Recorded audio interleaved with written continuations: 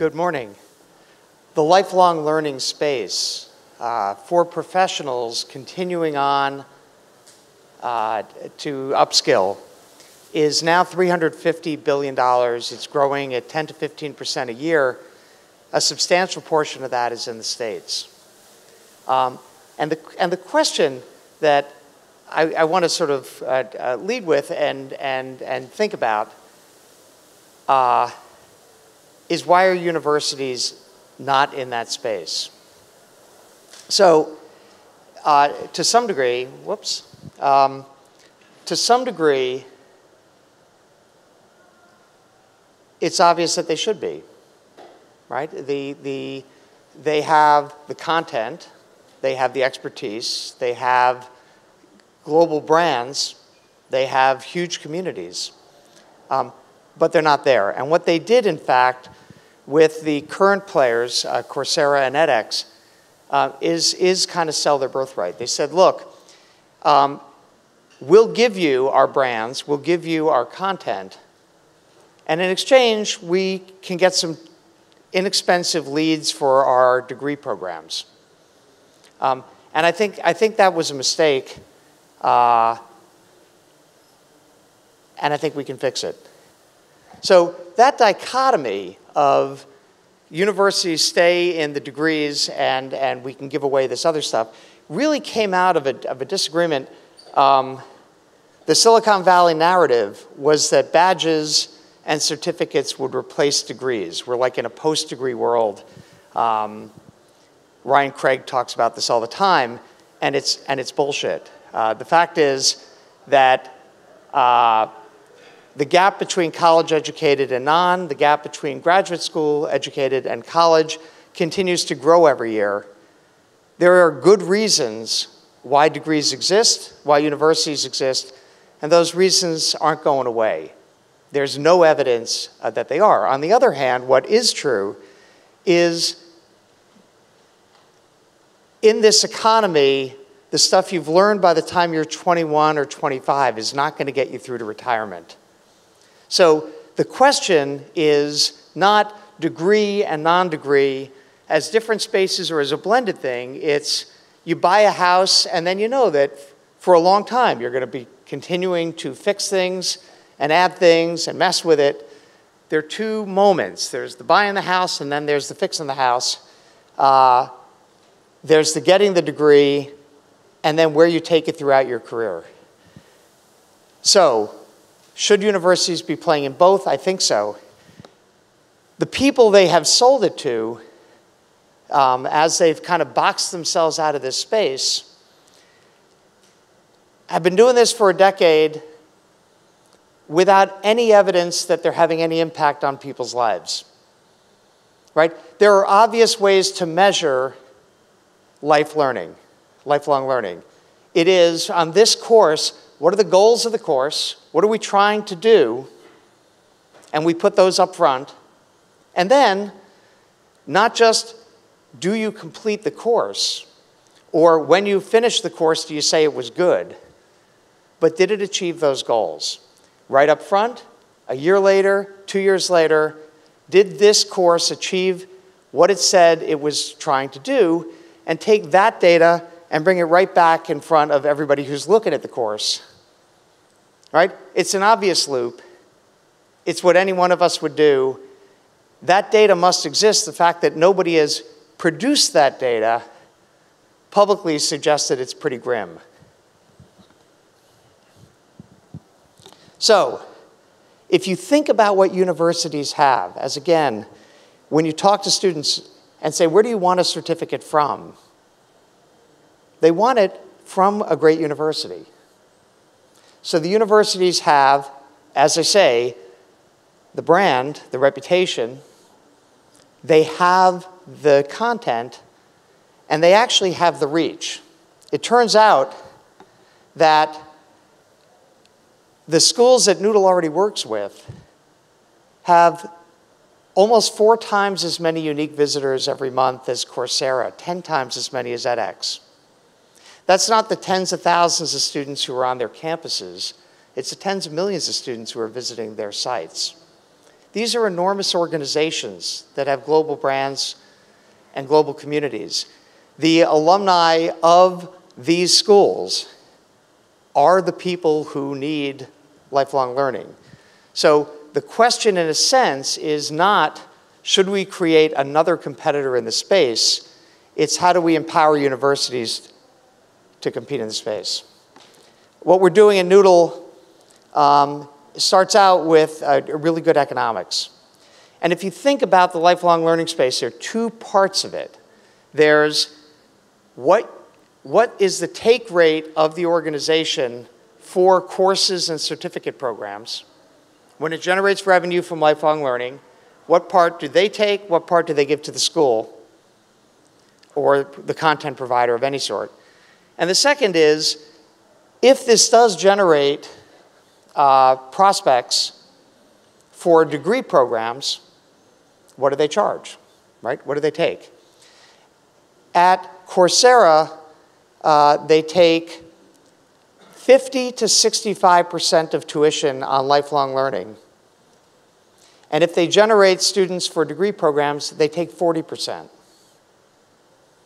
So 40% of what you pay in tuition is going to the marketer. We're trying, everybody here is trying to lower the cost of great higher education. That's the promise of ed tech. We can make it better and we can make it cheaper. And all of the savings of technology in education, we're just giving them to the marketers. And that's not good policy. It's not sustainable business.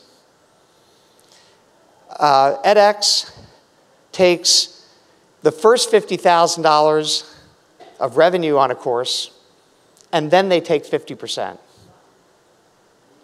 And again, if they generate students for the degree programs, they take about 40%. We are taking 15% on the non-degree, plus we're taking 20% as a marketing fee if we market the student.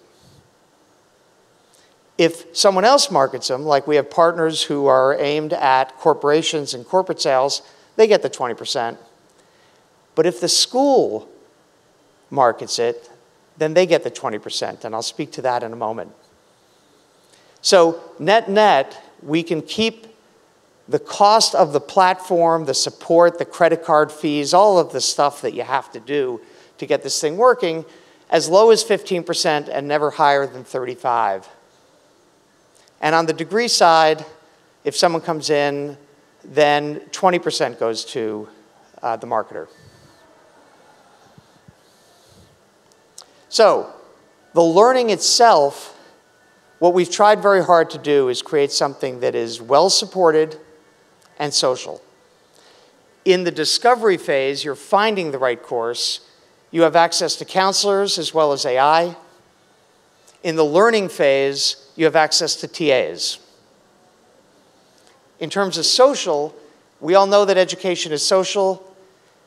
None of the current platforms are in any way social. And you can pretend it's social, like there are 10,000 people in the course and they're all talking, but they're not. It's like a Fox News, discussion board. There's no real learning going on that's social. The idea of your team, of people who are like you, people who want the same goals, working together and giving them the tools to work together more effectively, both electronically and on ground, I think we will have, and I have no idea, if I can't prove this now, but I'll be able to prove it a year from now, substantially higher completion rates, substantially higher impact. At the same time, for corporations, not only is it important to have learning that people actually complete, but the idea of teams working collaboratively from a corporation becomes even more important, right? So if you think about like search for college, the search itself is social. You probably involved your parents, Uncle Bob, who knows something about college, maybe had an opinion. You had some friends, a counselor. Like there was a team thinking you through that search. Education search should be social. From a corporate side, it's your marketing department that wants to learn Figma, that wants to figure out prototyping in general. It's groups of people who are collaborating around learning. We're a decade late after these guys. And you look at any number of markets, but this one is streaming, and it doesn't matter. Netflix had a long head start. Disney Plus is already at 100 million subscribers. If you've got good content, you'll do fine. There's plenty of room for more players, and there's plenty of room for higher ed to be in this space. In the degree space, so 5 years ago, I announced that Noodle would be helping universities build degree programs with a focus on elite schools, and let's say they're the top 200 or 300 schools. In 2019, of the launches of degree programs, we were 40% of them. Everybody else, Coursera, edX, 2U, Wiley, Pearson, were the others. Last year, we were over 50%, and this year we're over 60% so far. It's not too late, and we are pretty confident we can do to the non-degree space, to the lifelong learning space, what we've done to the degree space. But the key is doing it together. The key is, I don't know if you know this video of the first follower. Fabulous video, worth looking at. This is a barn raising. The number of places that great technology companies like D2L or AstroMu, great universities working together,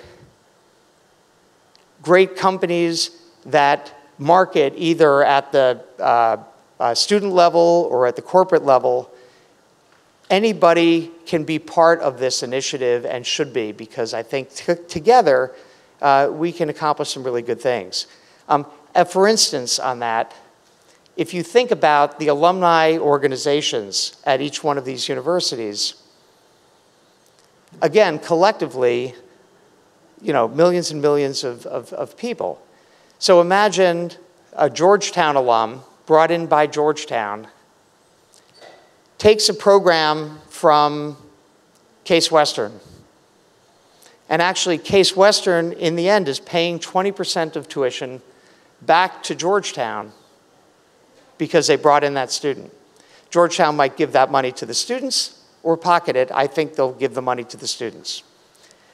But meanwhile, a Case Western alum takes a Georgetown program, and now Georgetown's paying the 20% the other way. In the end, the community of higher ed can take its marketing cost to zero, right? All that money kind of changes hands and zeroes out. Or it leaves marketing at 20%, but all of it goes to the students in the form of reduced tuition. Either way, that's what this community should be doing. Like, how do we help lower the cost of great higher ed?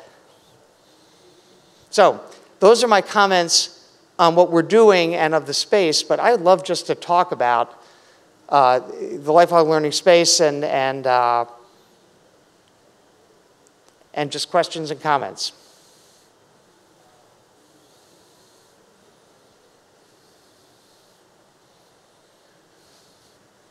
Come on, Chad. So how much of the gap in college success in terms of accelerating social capital and not even I want to make sure I answer the right question. In terms of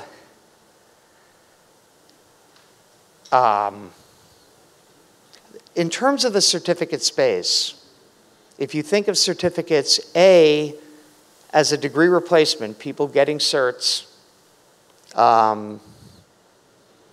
in lieu of getting a degree, or B, people with degrees getting additional learning, the market's really more in the second space than the first. I am not convinced that the first is even a good idea. That's a policy debate, but from a business side, it hasn't caught fire. And the reason for that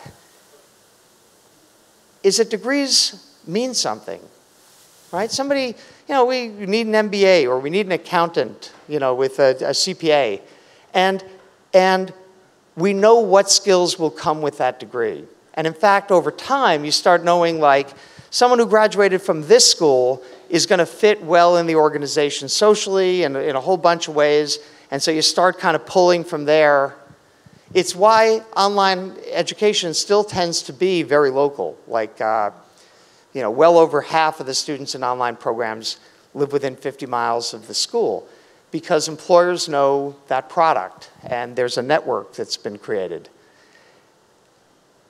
Certs don't work like that. You got a cert from this school, and it turns out to have been a weekend program, and at that school, it's a 18-month thing, and you have no idea what skills and what personalities, what characteristics go with any of this degree. How do you put it into your job description? How do you say that it's a term of hiring? So I don't see this whole initiative as having tremendous social impact in terms of raising the number of disadvantaged folks who are doing something in lieu of a degree. Hopefully we can make the university admissions process better in general, but that's not the focus of this. How are you defining lifelong learning, and is that people paying out of their own pocket? Is it, what happens when it's sponsored? Just those numbers you were showing, how is that defined? So if you look at the current providers, about half their revenue is B2C, about half is B2B. During COVID, B2C did really, really well. But I would argue the long-term secular trend is more and more this is paid for by the corporation. And that, if you look at what kind of courses, what kind of certs people get, they tend to be business, tech, health, and all of the kind of fun stuff is 20%.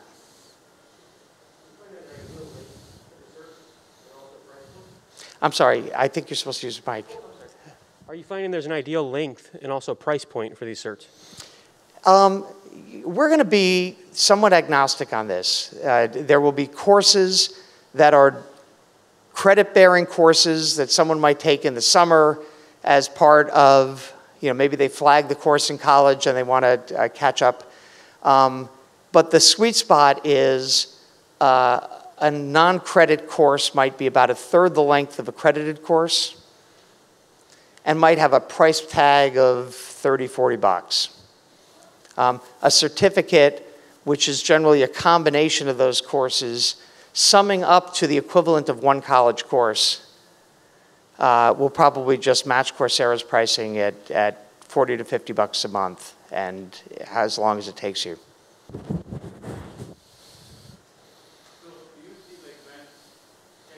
Wait, hold on one second. Thank you so much. So if everyone can access any university's courses and scale is not an issue, do you think everyone will go to the Stanfords and the Harvards of the world? Or so I think what you had in mind is very unique and very interesting, which is George Mason, for example, pays Ohio State for exchanging students, but would it eventually end up meaning that all the money is going towards a few institutions? What I would like to see happen is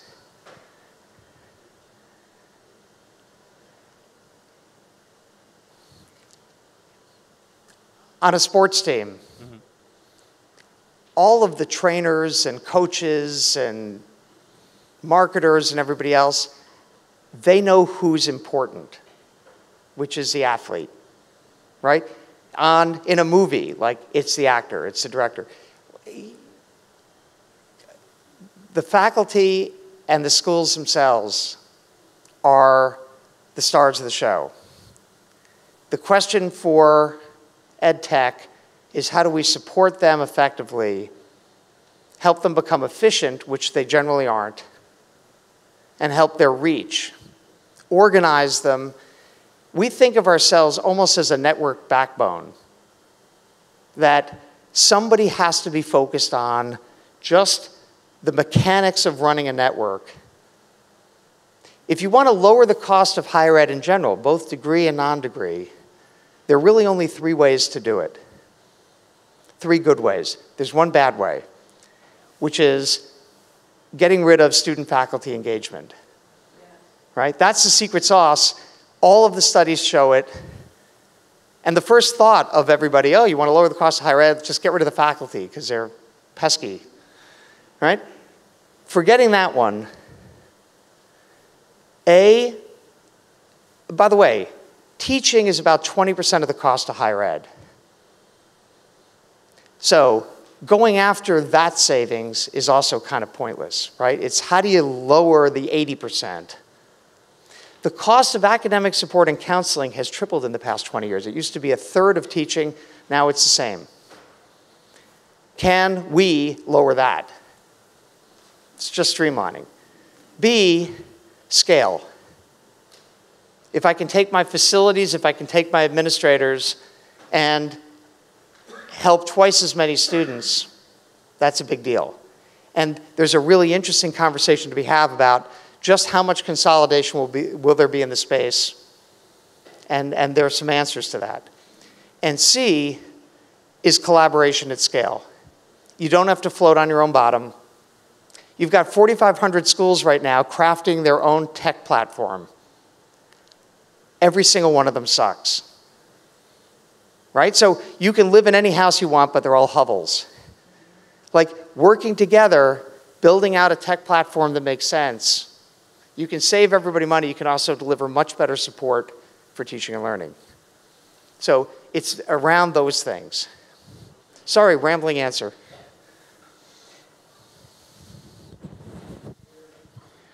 Some would suggest that on the B2B side, the corporate side of workforce learning is sort of broken in the decision-making process as to how they look to partner, particularly when it comes to certificates and even education programs from a tuition reimbursement end.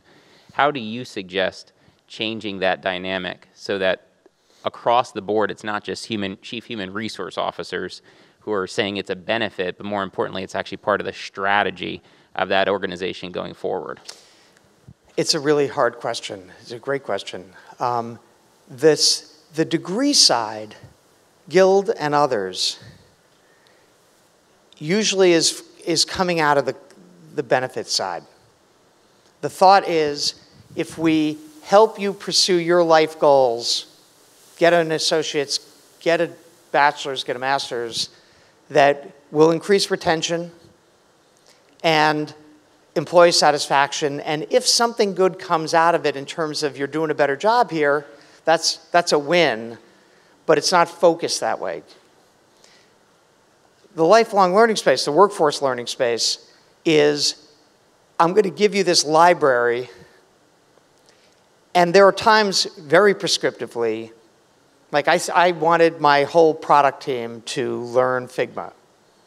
Like I thought it was really important that we get good at speaking in images and not just in words. So I think the opportunity on this side, it's not a benefit, it's a chief learning officer, and it is very focused on actually improving performance.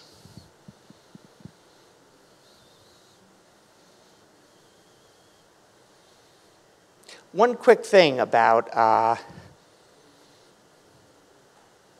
consolidation in the space and scale that I just want to just throw at you. Think about 2 curves. The first curve is the cost of actually teaching a student. So you build out a program, you do it right.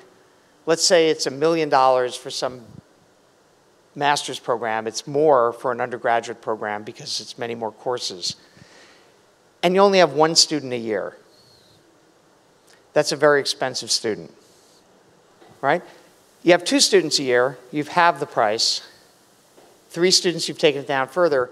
Think of it as a hyperbola with an asymptote, which is every 20 additional students you need somebody to teach them, right? And so there's an ongoing cost that's not particularly high. The second curve, and people look at that curve and they say, oh, scale is great. And you will have, you know, serious national schools. There will only be 5 universities because their cost structures are so good. The second curve is trickier. It's cost of acquisition. If you're a reasonably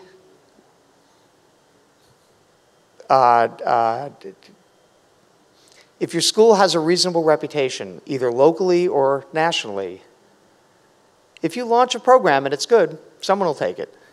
The first student's free. And then you've got kind of an inverted S-curve that it very quickly goes up, it flattens out, and then it goes up again to eventually infinite, because you've already taught everybody who in this particular discipline could possibly want a degree who's qualified to go to your school, right?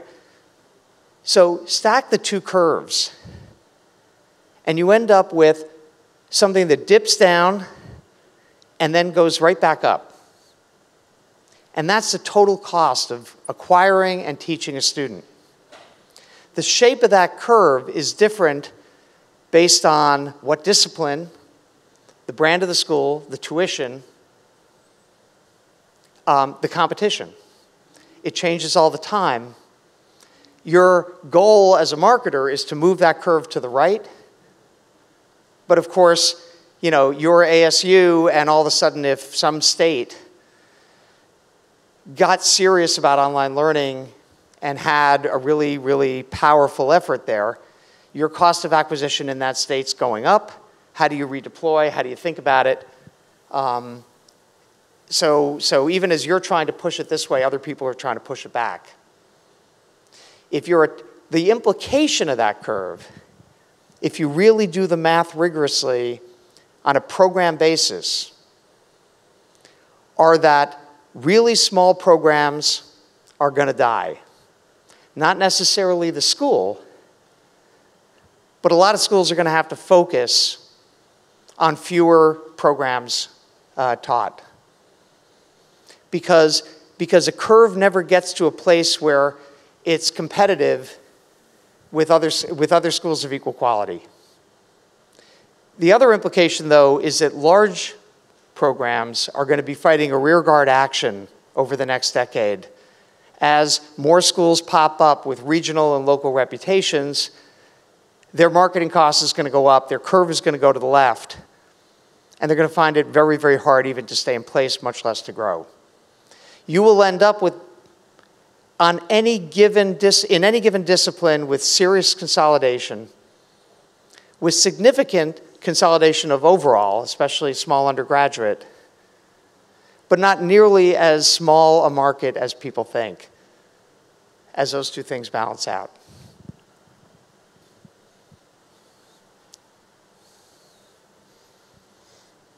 Sorry, I was thinking of it as that universities develop more of a SaaS model, so that basically you become an alum and you sign up for a subscription-based that provides certain levels of value, let's say 3 tiers of pricing, and that each one gets you different things, some in-person courses, some online courses, which is great. It's like how we automatically pay $59 a month for LinkedIn Learning or LinkedIn. So why wouldn't we just become, you know, as alums to our organization or to our schools, why would we not just pay this kind of subscription-based to continue in our network, which we're already part of that network, but establishing a revenue stream and in exchange for services?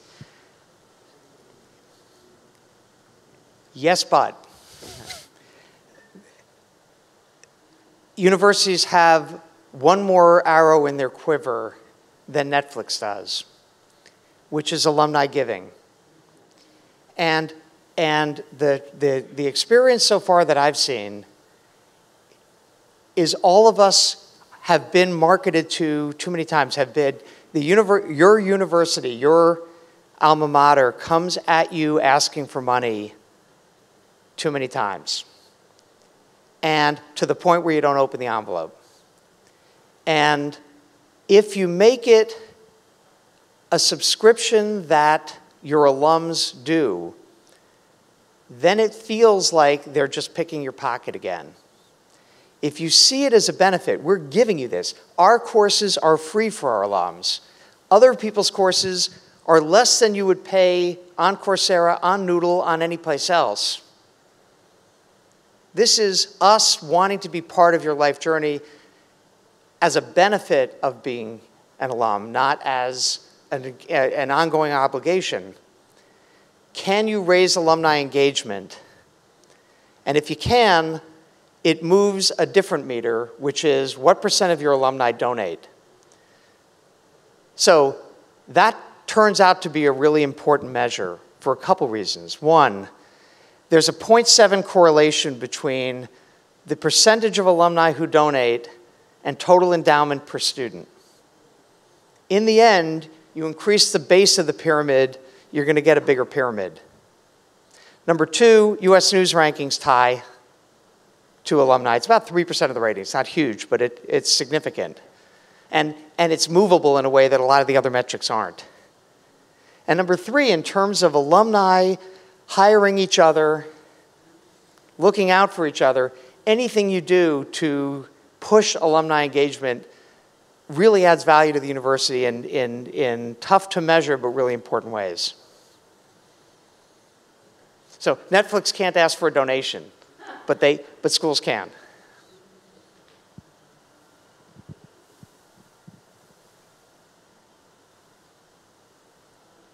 Wow. That was either really boring or I've explained the whole thing. Any other questions? Yep.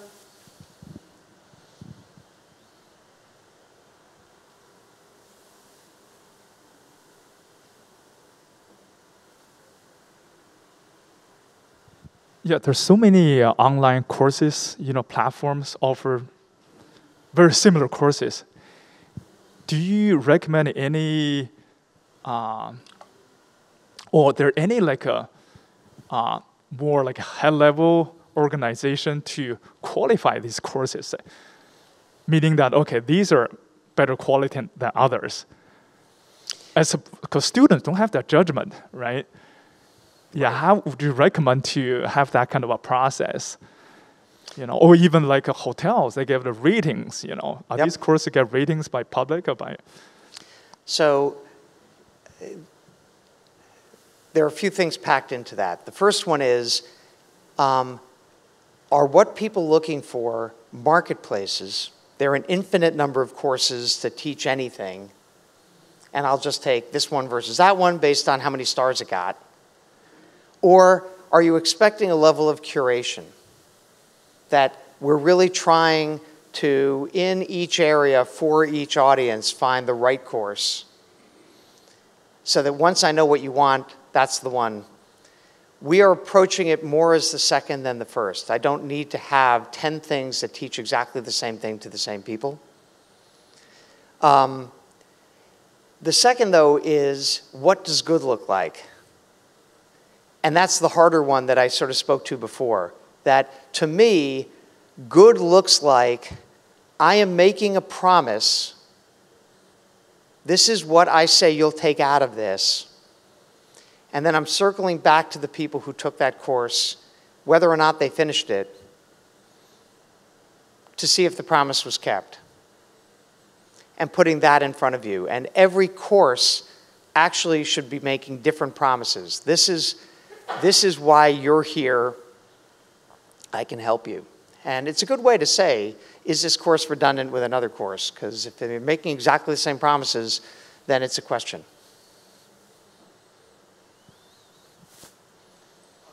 Oh, wait, give me 1 sec. I just wonder what advice you'd have for small schools. It seems like you've certainly helped a lot of institutions develop scale and growth strategies.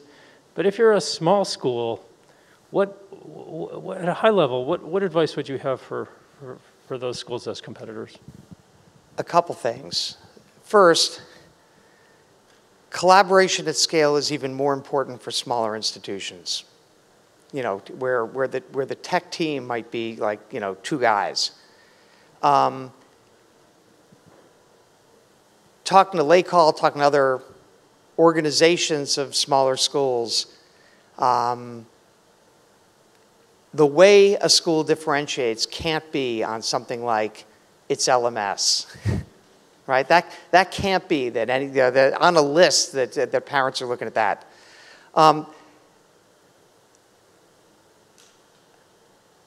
B, collaboration 20, 30 years ago tended to be geographically based. And I would argue that finding schools of like mind elsewhere, weaving into a network that can play nationally, you know, that schools keep their independence, they keep their brand, but now they can access some of the tools that only larger schools can. And we are talking to various groups of schools because I think there's a there. And C, small schools have alumni too, and it's probably even more important that they engage them.